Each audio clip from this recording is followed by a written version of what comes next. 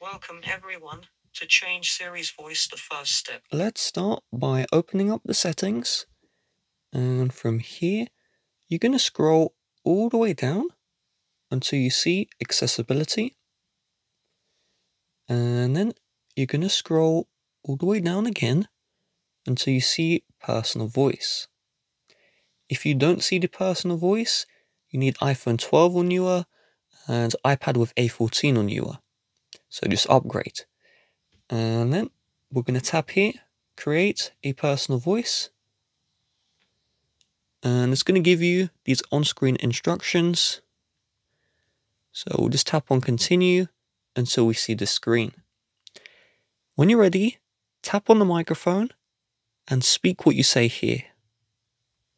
I'm creating a personal voice with my iPhone. And it will check if everything is okay. Great. And then we continue. So you tap on the microphone button and then it will go through one by one. So you say the phrase, then it will move to the next phrase, and you'll have to do this 150 times.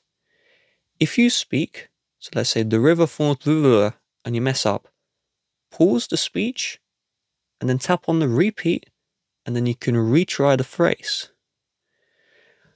If you don't want to do 150 phrases at once, tap on the done button, and back in the personal voice area of settings, you can tap on your personal voice, and then you can tap on continue recording, and then you can continue at any time.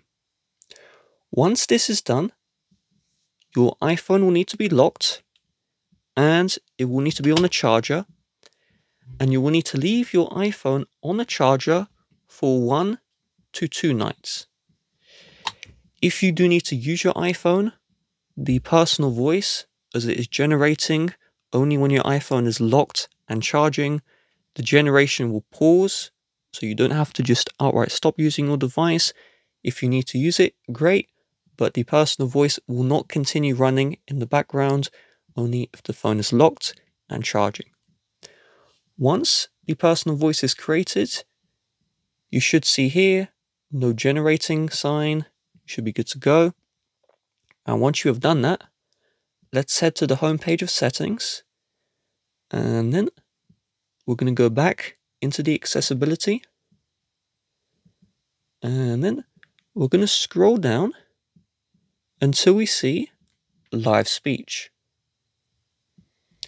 Turn on the live speech here, and then under voices, tap on voices, and then tap on your personal voice at the top, and then tap on your personal voice one more time. So we're going to triple click the side button, or triple click the home button if we have a home button, and then you can type your phrase to speak.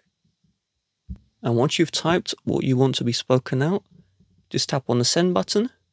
Hello, please leave a like on this video and subscribe if I helped you out getting personal voice to work. So it sounds a little bit robotic, but it kind of sounds like you at the exact same time. If you want favorite phrases, tap on the phrases button, and then tap into the favorite phrases, and then create a new favorite phrase. And then when you triple click, you can tap the phrases button and just choose a favorite phrase which you may be using commonly.